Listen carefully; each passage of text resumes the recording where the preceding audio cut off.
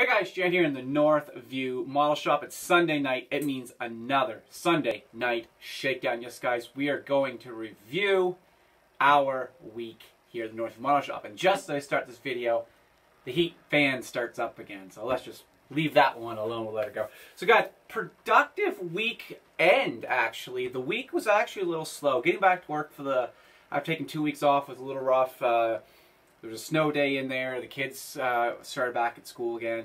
Or I guess they were already at school for a few days anyway. The wife back to school. So it was a little hectic, but coming to the weekend, we actually did quite well. Was in the right headspace. It was really fun. Grabbed the airbrushes and started rocking and rolling and just kind of felt the groove.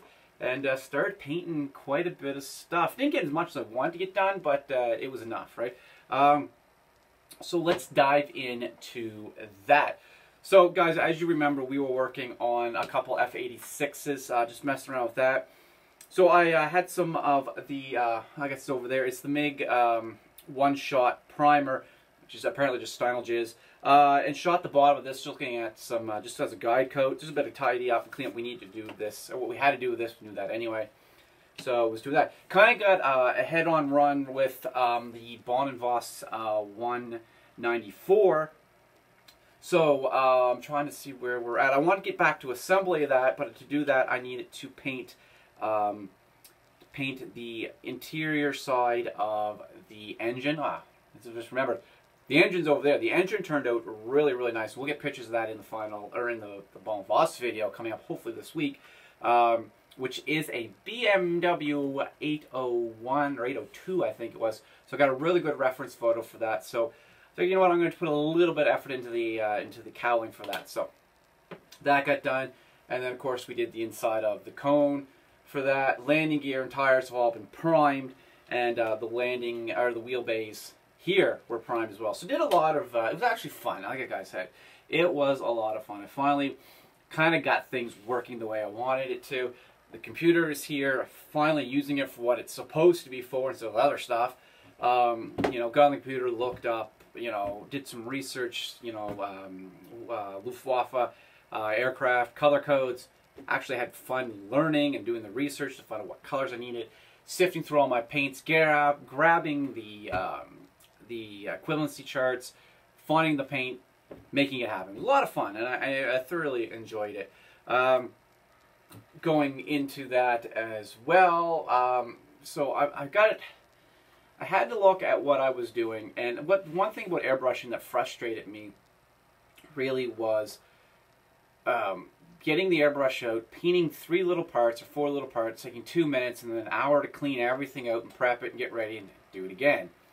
So I'm kind of found myself like looking at all the projects that are out here, lining them up, and trying to do a batch of paint. So that's what we did. So the Model Car World 41 Willis build, which is kicking around here somewhere. Most of it's over in there. And we started that one before, and I don't think we ever did any more videos than just an intro. But it's come a long ways. The frame's done. The interior's almost done. You see here we've painted all the parts that we wanted to chrome. So they're finally all chromed with the Viejo acrylic chrome. So we should be able to get back to playing with this again. So that's pretty well done there. And the engine is in primer. And I don't know why I didn't go any further with the engine than what I did. But I just see here now when I was painting it, I jammed this piece into the tail cone of the transmission and split the glue seam wide open. Which is not the end of the world because, as most of us know, the firewall sitting here, you don't see this anyway. And I want to put this car sitting on mirror so the tail stock won't really be seen where it was opened up anywho. So we got that, and that's what we got or that's what we did in the painting. Now, airbrushing, it was kind of fun. I was sitting there, and a young fella up the road, Ethan, he gave up on his airbrush. He was so frustrated with it.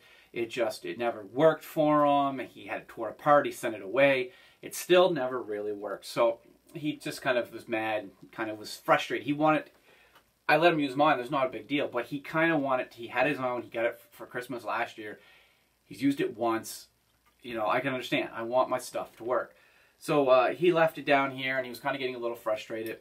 So last night when my young fella, Dylan, was down airbrushing with my Patriot 105, which, you know, I kind of stopped using it because I had the Hard Steamback Evolution, which was a nice airbrush. Won't say nicer, but it was a nice airbrush. And I'm like, I wonder if this thing still works. So I used it. It worked. I thought it worked pretty good. And I just did some primering stuff, right? I thought it worked really nice. So I said, okay, cool. So I had to clean this one out. So I said, which is why I'm at it. I'll clean Ethan's out. So I guess this was actually last week. We started this process last week. I got some heavy thinners out. Yeah, it's a heavy thinner out. Hot thinner, I guess you call it. Pulled all the seals out of the airbrush, threw this thing in the pot, and let it sit for 4 or 5 days. And then last night, I had all 3 airbrushes all tore down and cleaning. Got them all cleaned up, and I got a nice little addition to the shop we'll do a video on, which really made cleaning airbrush amazingly quick. Blew all the crap out of his airbrush and used it. Worked great.